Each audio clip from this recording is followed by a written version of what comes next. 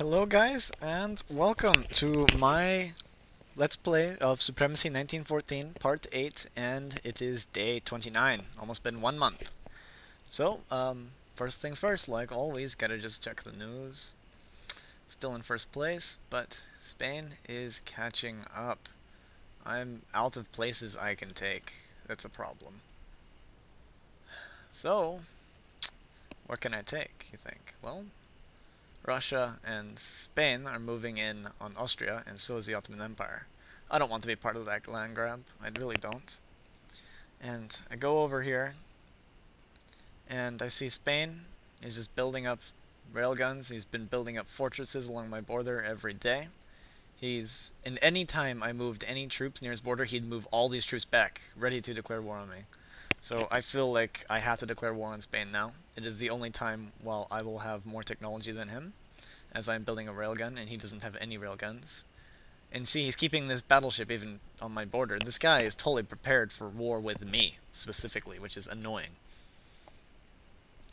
So, now, here's what you gotta do for when you declare war, like a massive world war where the countries have in the hundreds of thousands of troops, in the millions of troops, and it's like more than half of the map. You gotta make sure, first of all, that you've got allies. I've got my comrade Russia up here. If I need anything, I know that guy will help me out. Next thing is you need to make sure you have money. And right there, wealthiest nations, Commissar Tom, 33% of the world's wealth is mine. And what is his name? His name was Skolum? He's not even on the list. So I can outrun him economically. The next thing you want to do is you want to make sure you have more troops. Let's see. I alone consist of 583 troops. Spain has 412 troops, and my ally Russia has 316. I can do this on my own. However, I'm going to need Russia's help with oil supplies and such. Alright, so next you want to send your spies. I can send a lot. But first of all, let's make sure I don't have all the spies that I already need. I don't need one in Spain.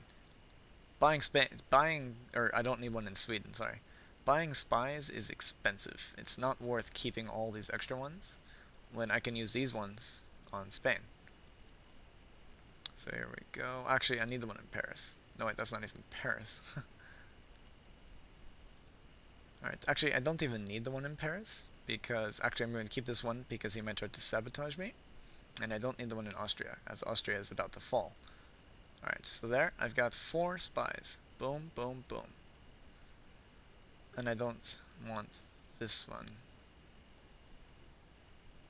I want to have as many spies as possible ready for duty. So, where should I put them, you may ask? Let's see. First thing I want to do is I want to have a lot of economic sabotage spies. Going to have one here. And one down here. These are where he's building his railguns, that are to fight off my railguns. That I know he's getting just very specifically to fight me, which makes me feel very scared. Right? I mean, I'm allowed to feel scared. Alright, the next is going to be in his capital, or in his oil-producing regions. First I want it in this region though, because this one produces even more oil.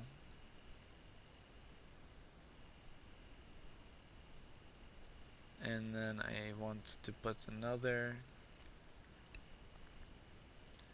here.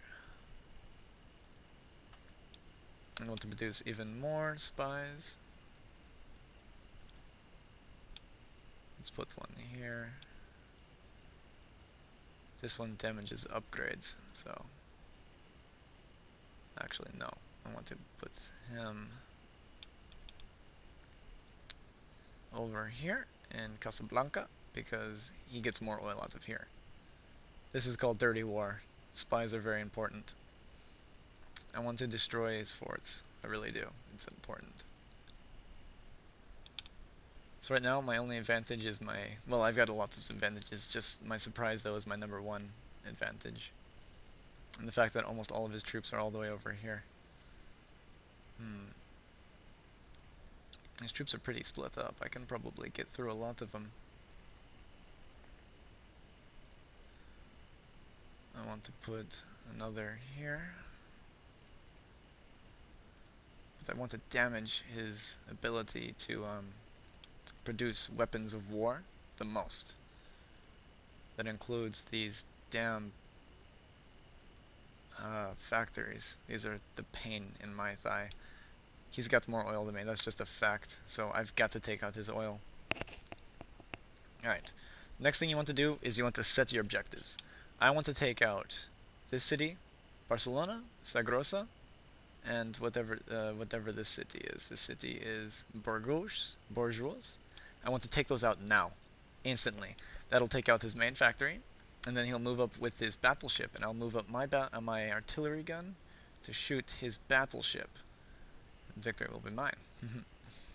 And even if he shells it more, that's fine by me, because he's going to take it back probably. But if he shells it, the more he shells it, I mean, the less it's going to be useful for him. I mean, the factory will just be destroyed. Alright. So, I also want to protect my Italian border. I've got 51,000 right here that I'm going to send half here to Munich and half to Zurich, Switzerland. Right? So now let's get up the other men. These are just my reserves, by the way. This isn't even my main armies. And then let's send these ones, 38,000, to Lyon. Let's send this gun over here. Takes a while, unfortunately. Alright, so now I want to send these 40,000 over here. I want to send all of this, 242,000, down here. This is going to be a big day. I want to keep all these men over here for my future invasion along the coast. And now I want to try to take out that battleship. That's going to be the main thing that's going to try to stop me, because his other battleship's all the way over here. So, I want to declare war on Spain. Good luck. And one thing you want to do is you always want to overestimate the strength of the enemy's empire, which is something I do quite well. He's going to take this island, that's for sure. And yes, I have barracks being built over here.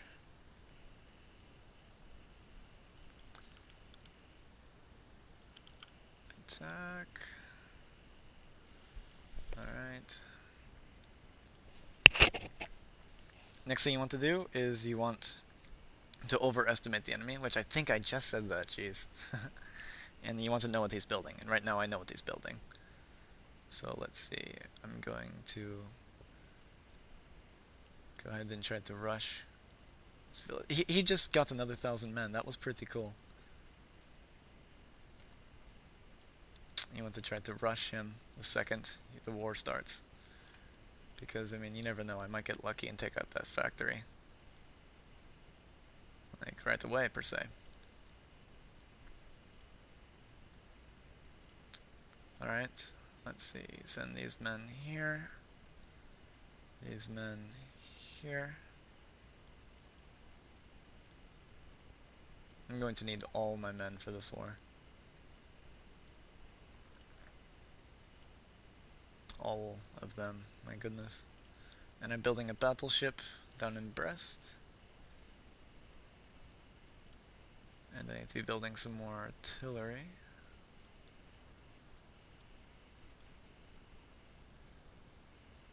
I can sell some of this. And I also need to be building a little bit more barracks. If I can. I'm going to do that without you guys, because I've just got so many places that have barracks, it'll just take forever. This war is going to be very brutal and very violent, and it'll be fun as hell. I just know it. Okay, guys, moving. 30,000. Let's build a fort. No, wait, building that. I need that. I need to make sure that city stays safe. once he gets a few minutes out, I'm going to start shelling Turin. And then afterwards, I'm going to explain to him why I'm doing this. Oh, by the way, I'm about to take out Resknovik, which is the last, which has oil, which means I'll be able to produce 100 oil an hour. Oh god. Spain's producing like 1,000. He's not giving me any, which is the main reason for this war. 2 days until those artillery will be ready, so I have 2 days to take out Barcelona, and Skolem, or that city is going to be already. Oh jeez.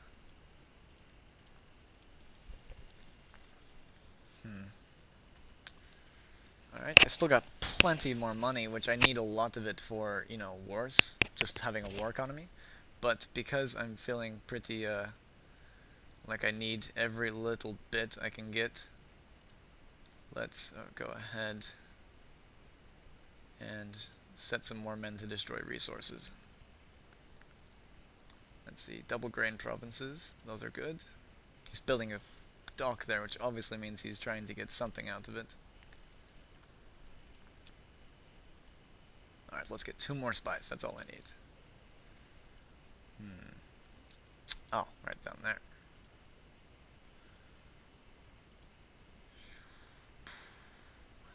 So the main goal is to try to take out mainland Spain right now.